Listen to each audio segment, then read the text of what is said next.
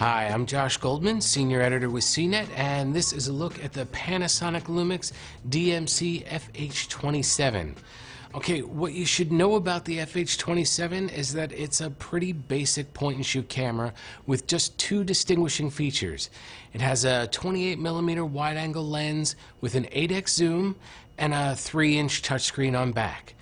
The lens allows you some shooting flexibility without bulking up the camera, while the touchscreen makes using it a snap. Want to change your shooting mode, focus on a subject, or focus and shoot?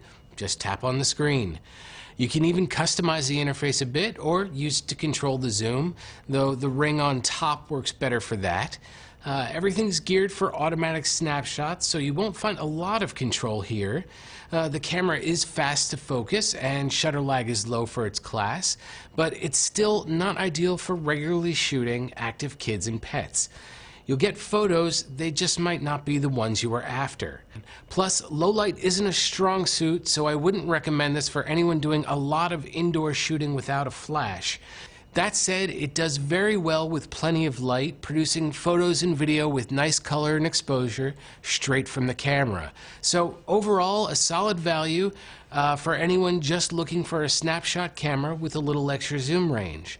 And if you don't want the touchscreen, you can save a few dollars and get the Lumix FH25, which is the same camera, but with a regular 2.7-inch LCD. I'm Josh Goldman, and that's the Panasonic Lumix FH27.